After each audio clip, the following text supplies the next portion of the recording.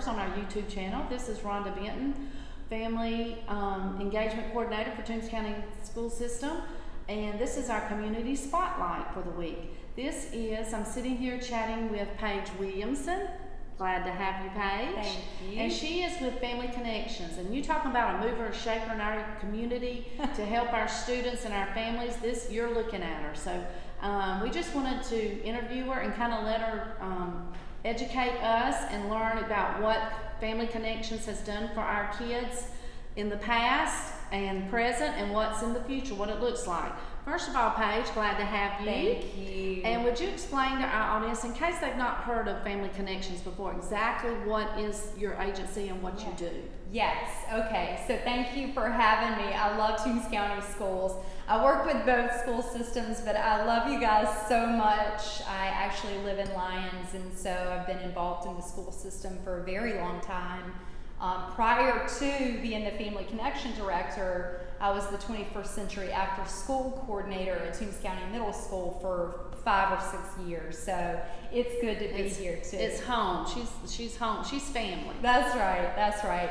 So Family Connection, we began in the state of Georgia 29 years ago, roughly under Governor Zell Miller, and it was a pilot program, so it wasn't in every county. It was just kind of a test program. And the purpose of our existence is really to link families and children with resources in the community so that services are more streamlined. The other kind of overarching goal that has continued to be our main mission is to identify service gaps in the community. So we still identify service gaps in the community, and if we can't implement a program or service, then we try and coordinate that with our partners. And so let me explain for a moment who our partners are. If you have a vested interest in children and families in Toombs County, then you can be a part of our collaborative. We're always looking for parents that want to be involved and help us with decision making in terms of where we're going from year to year. So Family Connection in the state has been around for 29 years, and then here in Toombs County, and there's a collaborative in every county in the state of Georgia. We've been around for at least 18. So I've been Family Connection Director for the last 6 years, and we have centered our work for the last 10 years around school success. So if you go into another county in the state of Georgia, they may be doing something totally different, but it is still all about the well-being of families and children. So we are one of the, and this is really exciting, it's one of my favorite things to say, is we are one of the only state agencies where the decision-making still lies in the local community. Nobody knows our community better than we do. Amen. And so it's really important for us that we get as many people involved in what we're doing from as many different sectors from the community as we can. That's great. Yes. Yeah. Know what's going on here exactly. That's right. Also. So I would love to say, just kind of to share our plan briefly, Please do. and then a little bit about our services and programs. All right. So I said our work has centered around school and school-age kids and making sure that kids are successful. That has really been our focus for a very long time. We had the 21st Century After School program that was in partnership with the school system. It was a beautiful partnership. Yes, it was. Unfortunately came to an end after we didn't receive the federal funding a year ago, and then the school system supported our efforts to sustain the program for an additional year, which kudos to school admin and leadership, because that was a really, really big deal. I can't tell you honestly what a big deal that is. We were spotlighted all around the state of Georgia because of the partnerships that we had with our school systems last year when the funding did go away. And so thank you, Toombs County Schools, for that. So a couple of the indicators that we focused on in the last several years is that third grade reading. And I'll talk in a minute about what we've done around that grade level reading. Teen pregnancy, because we are high in teen pregnancy. No one wants to talk about it, but we are. And then children that are, or students that are not in school and not working. And so we've done a lot of work with the alternative schools, more as our prevention efforts than anything else. So really literacy and teen pregnancy. And then we also do things like the Backpack Buddies program and the mentoring program, and focus on, you know, meeting the child where they are and providing some supports for the children, emotionally, socially, and then of course with literacy as well. So high school graduation rate, as y'all know, has been on a steady increase since, I want to say 2012. It was in Toombs County at like 69%. It was similar in Vidalia, and the schools have made really great strides over the last several years. And it was in the 90s this year. It was like in 95%, I want to say. Don't quote me on that, but I think it was 95% of the students from the school year. I don't know about the data, honestly, for this last school year. It's been crazy, has it not? It has. But the year before, there was definitely an increase. We're climbing that ladder every year. That's fantastic. Right. Yeah.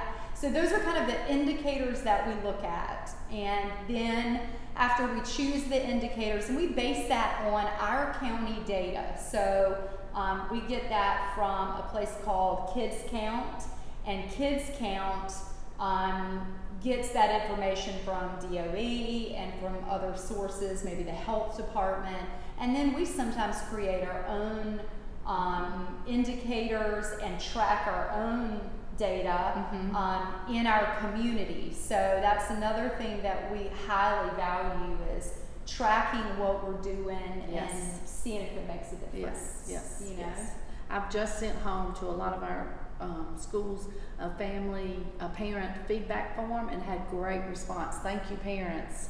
Had great. I'm working on collecting that data now and anxious to get us going in the right direction. That's awesome. But that data is important, very important, and it helps everyone. Well, I'm going to put a little plug in here for the census, because that's just a perfect segue there.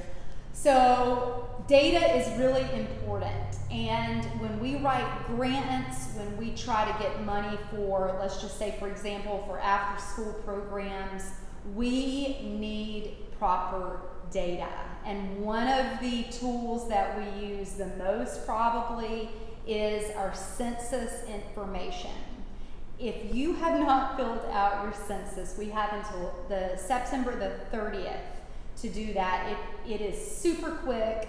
If we can provide a link, maybe we'll provide a link so that you guys can just easily touch that at the end of this segment and go on. It takes practically no time, and that is a huge way that you and your family can engage in our community and really make a difference in your child's future and your future opportunities as a parent as well. Yes, please. If you've not filled out the census, it is great. It will help everyone. Yes, it will. So when big businesses come to town, they look at our population. When grocery stores come to town, they look at our population to see if it can sustain business. When grant funders look at our applications for different programs, they look at our population, because there are stipulations when it comes to giving money from the state and from the federal government. It is huge, just in ways that you would never even think. And what you report is 100% confidential. So there's no repercussions to anything that you report. You can be, again, totally confidential. So Yes. do that. If not for you and you don't see the big picture, do it for your children, because I promise you, directly or indirectly, in the next several years, you will feel the effects of that action or inaction that you take today. Yes. Yes. Yes. So let me talk just for a moment. I could talk all day, especially to Miss Benton, but some of the programs that we partnered with Toombs County on in the last several years, I talked a good bit about our after-school programs and what a beautiful partnership that was. We're hoping that one day in the future we'll be able to provide some after-school programming again. It's not something that we've forgotten about, because we know that those 11 years, not only did the academic progress happen, but relationships were built. Yes. And networking occurred, and many of our volunteers and our staff actually went on to go to school for teaching, and our children graduated, and we were able to hire some teachers in the afternoons to supplement their income. And so it was a really, really big deal. At our peak, we were serving 150 kids within the Toombs County school system. So we had a great team. Fantastic. We had a great partnership, and it's not something that ended without a lot of emotion from the school system and from us. And so we want to do that again, and we're looking for opportunities. So that's one thing that we've been really invested in.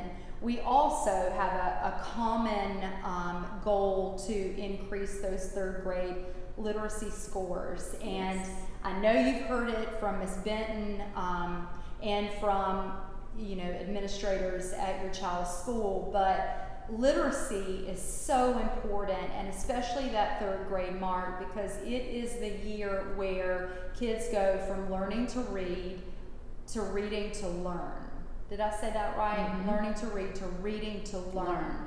And so, there are so many doors that open and really so many that close, dependent on whether a child has that literacy or is at the proficient level by the end of third grade. It's the mark that the prison system looks at to determine how many prisons they need to have available by in the future. They plan ahead. That's right. By looking at that data. Yeah. About third grade reading level. Yes, and so that's why it's extremely important that we start reading to our kids. It's the most important thing that we can do, I think, and most effective thing that we can do with that 0 to 5 population is read to them, talk to them.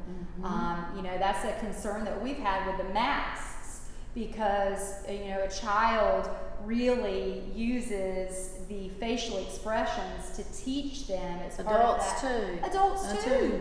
Yeah. I like to see the lips moving. That's right. So there are challenges for sure right now in the state of affairs, and where we are. But I will say, as parents, that is the best thing that you can do is read to your child.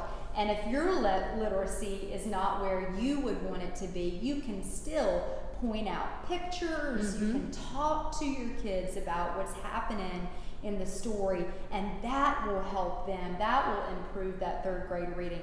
Being in school is huge. One of the things we did several years ago, and the money ran out, of course it's all about funding, but there for a while we were partnering with the school to provide some treats and incentives for kids who had perfect attendance or had, I think we did it by the semester. So that's something that we really look at when we think about how a child is doing in the third grade literacy, that literacy component. So we also do literacy nights. Yes. We have done those in the past, and we may have to get creative this year because of COVID-19.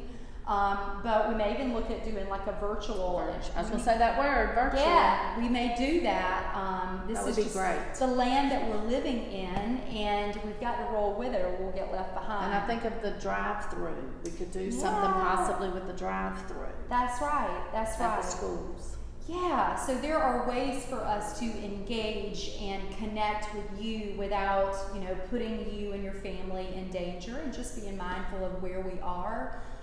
We also provide the Backpack Buddies program for Lyons Upper and the Lyons Primary School. Now this is amazing because we're in our 6th year there. Yes. And the former superintendent, Dr. Corley, we had a conversation a long time ago, and we were talking about the needs of the children, and there are 37% of our children in Toombs County are in poverty. 37%.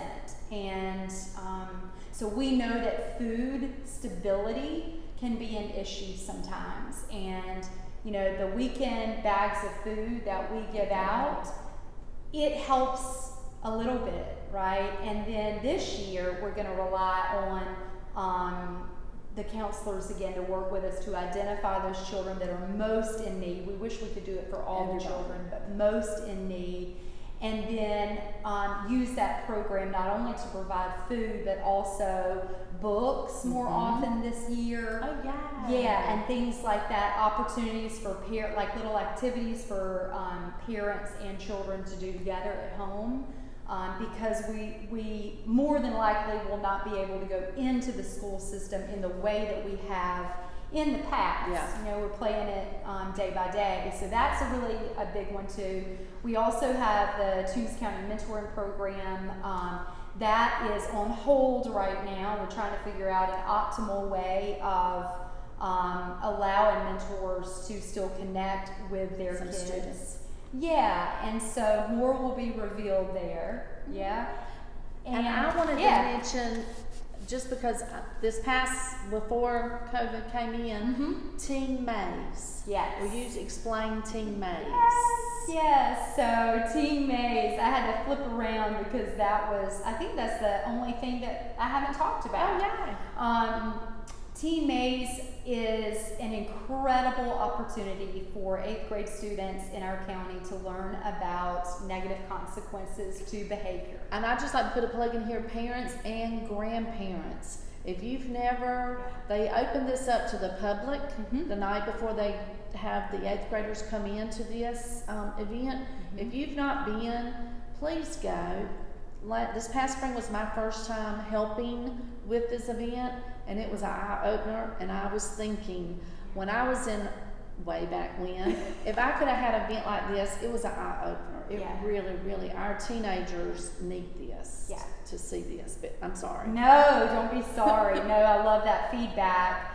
The Teen Maze, so the Teen Maze is like a life-sized event where children learn about these consequences. And we begin, I'm going to give you just a quick run through. We begin with a party scene, and all the kids get really excited because it sounds fun, and all the kids that are actors are having a great time. And then the cops bust in, and when the cops bust in, there are consequences, and children that are 16, their brains aren't developed, they do some things that lead to very negative results.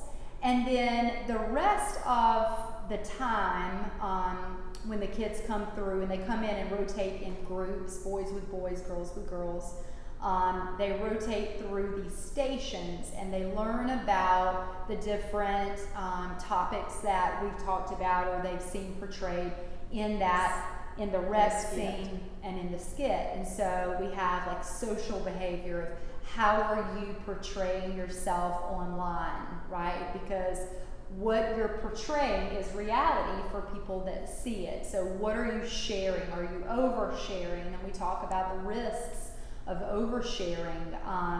There are some kids that chose to engage in drug and alcohol use, and we actually bring in a group that have some testimony, personal testimony that they share with children, and an encouragement for them as well. We have a pregnancy clinic and an STD clinic, and I know that those are sensitive topics. Listen, my mom was born in 1946, and those topics were very off limits. But we're in a different age. I mean, all you have to do is turn on the TV, yes, and kids see way more than they do. Yes, and what we were exposed to at that age. Absolutely, it's just a different world, and so we've got two choices. One, we can bury our heads, which is really comfortable sometimes. I'm not gonna lie, it's really nice to just not pretend it's not there. Right. And two, we can educate. And so I like that the love that the schools allow us to come in, and actually the kids come on to into a setting where they're bussed over, so it's kind of like a field trip, and then Family Connection and DPH and other partners put it on. But we're able to say, okay, did you see this in the skit? So this is what can happen when and if you make this choice. It's not a sitting down and lecturing children about what they, should do and that kind of thing. And I will say on the teen pregnancy and STDs, we get East Georgia Health Clinic to help us with that. They do an amazing job, and the health department. And we educate. So this is what can happen. So it's just a really great opportunity. We've got several other events or stations, and then at the very end, we always have like a mock graduation. The superintendent, the high school principal speaks, and then we have a special guest. Special guest talks about, they tell their story, and it's incredibly impactful and moving. It's real life stuff. Very motivational, and makes the kids think. It does. So we get to touch on all of those indicators that I talked about earlier, and then of course at the end we put the plug in for graduating from high school. We do collect data on that, and that is as much for the parents, for you guys, as it is for the children that week. So yeah, this year we have some additional funding that has come in through one of our grant partners. It is an opiate grant, opiate prevention through HRSA, and we're really excited about the opportunity to jazz it up and make it even bigger and better than it has been in the past. The other thing that I wanted to say, and then I'll be done. I don't think I'll You could talk all day, and I could listen all day. So you're good. I'm enjoying and learning as we are sitting here. Good. So the school got an L4GA grant. Yes, they did. Okay, so if you're not in the grant world, that's okay. Grants are money that has been set aside and delegated to very specific issues, and grants can be funded. It can be on the local level from Lowe's or Walmart or someplace like Altamaha EMC, smaller grants to really large federal grants. And so the L4GA was state of Georgia grant? Yes. Yeah. And so we're really excited, and one of the things that we've recently done is we partnered with Toombs County. There was some money set aside in the grant for engaging that 0 to 5 population in our county, and we talked about this before. The reason that we're trying to get that population and the parents engaged is because we know the importance of brain development at that age, and how it is an indicator of how the child is going to progress in school academically. They get to school. That's right. So when we can engage them, when we can get them in pre-K and quality rated programs, then that's what we want to do. So the school came and said, hey, will Family Connection partner with us on this? And so you guys have set aside some money to provide first reader subscriptions to many, many, many children in our community. And so we haven't talked details on that, but Right. we will, and that may be something that you guys can tap into as parents with kids that already have kids in the school system. So we'll certainly let y'all know about that. We'll be communicating, and I'll be sure to get information out to you as family engagement coordinator. That is fantastic. Yes. And they mail them? Is that, I don't want to jump Yes. in. They're mailed. They To will the be home. mailed to the homes, the books. Yes. And so that would be great. One of the things that the Get Georgia Reading campaign has talked about is the importance of access to books. So in addition to the importance of reading to your child, the kids need to have access, right? And so that's one of the things that we've done in the past several years is we've implemented a program with the mini libraries. Right. And we're actually looking for, since the rec department isn't up and running right now in Lyons, there is a mini library over there, but I may shift it somewhere in the community. We'll keep you guys posted. And that's basically just an opportunity for you to go and get a book. It's free. Take 2. We don't care. Just don't take all of them. Leave some for somebody else. But we really want you guys to get those and enjoy them and read to your child. So Yes. access to books is so important. And I don't know the statistic, but it was pretty astounding that the sample group that they tested, the data came back and said that so many children lived in homes where there was no reading material. So that's the goal there is Just to get the books in the home. That's right. That's right. That's great. Yeah. Older brother and sister can be reading to them also. Yes. And they can be practicing. Huge. That's Yes. huge. Yes, not only parents, but older siblings also. Yeah. Well, Paige, thank you so much for joining us. Yeah. And as you can tell, she is a mover and shaker. Yeah. She loves this community, and this community loves her. If you have any questions or you are interested in joining her Family Connections Collaborative, you're welcome to contact me at the board office. And I'll be sure, she and I talk a lot, and we try to get on projects and work together to help our kids succeed in this community. And we just say thank you for this time. Hope you enjoyed this community spotlight. And once again, Paige, thank you for all you do for our Toombs County students. God bless. God bless you. Mm-hmm.